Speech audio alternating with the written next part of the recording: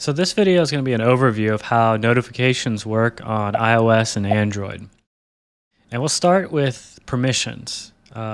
Android doesn't require you to ask for permission to display push notification. You're just given permission by default. But a user can revoke permissions at any time, either for your whole app, for a specific channel, or for a channel group. Now, iOS requires you to ask permission from the user before you can display a push notification. The only recent change to that is after iOS 12, you're allowed to send quiet notifications, which are just notifications that are only visible within the device notification center, and you don't have to request permission for that. iOS has 3 permission states. The first is not determined.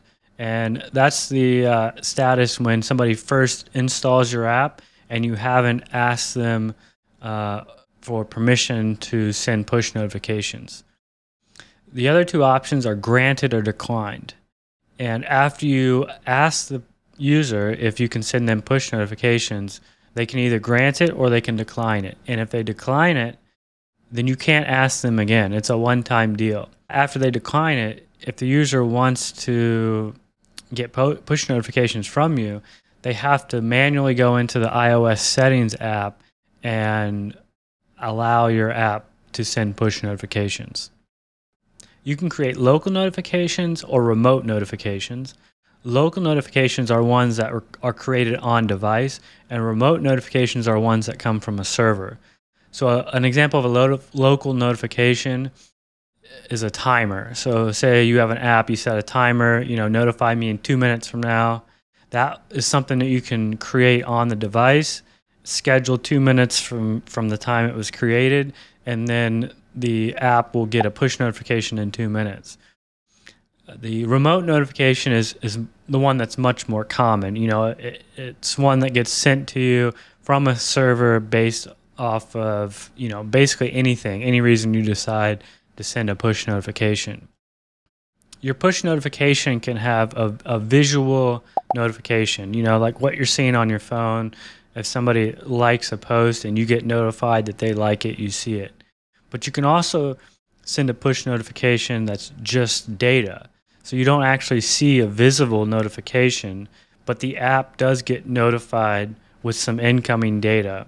And then you can do things in the background like sync a message, sync a message or something like that. And you can have a combination of both. So you can send a visual notification that also includes some kind of data. After you've sent a notification, you can update that notification later instead of creating a new one. And if you need to get rid of that notification altogether, you can cancel it. So then it'll just be removed from the notification center.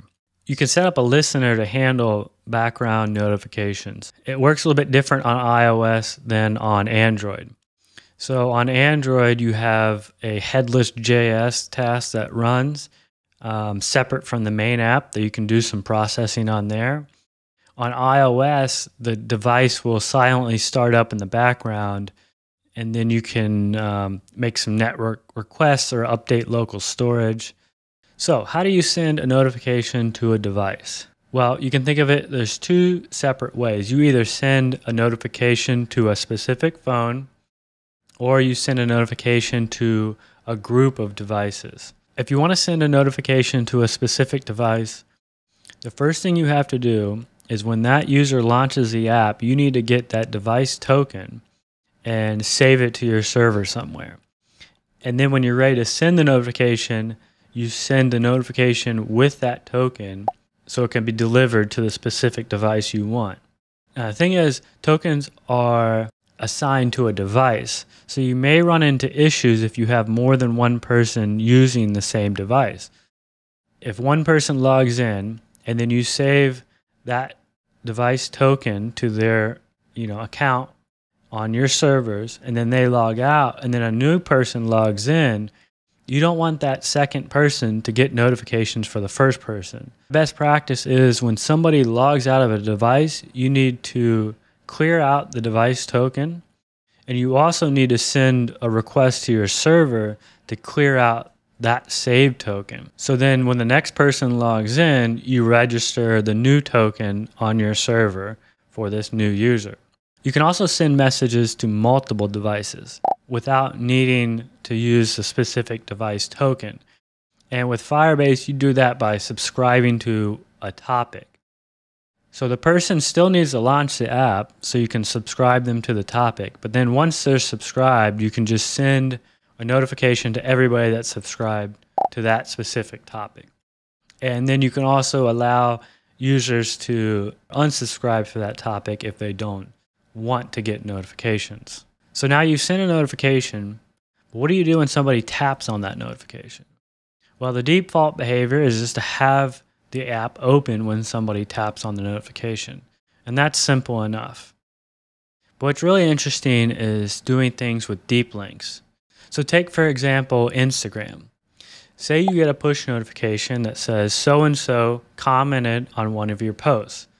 Well, that notification can come with some extra data that deep links into that specific post. So when the user taps on it, it takes them to that post in the app so they can reply back to that comment. You can also have quick actions on your notifications. So a user can take an action without having to go into the app. So say, for example, you have a chat app and you send a push notification that a new message has come in. So somebody can see the message in the push notification, and you could add a quick action on there so they can just mark that message as read without having to go all the way into the app. Another thing you could do is you could have a quick action with a text input. So then the person could reply to that message without ever having to go into the app. So that's just a basic overview of how push notifications work for both iOS and Android. If you have any questions, just let me know.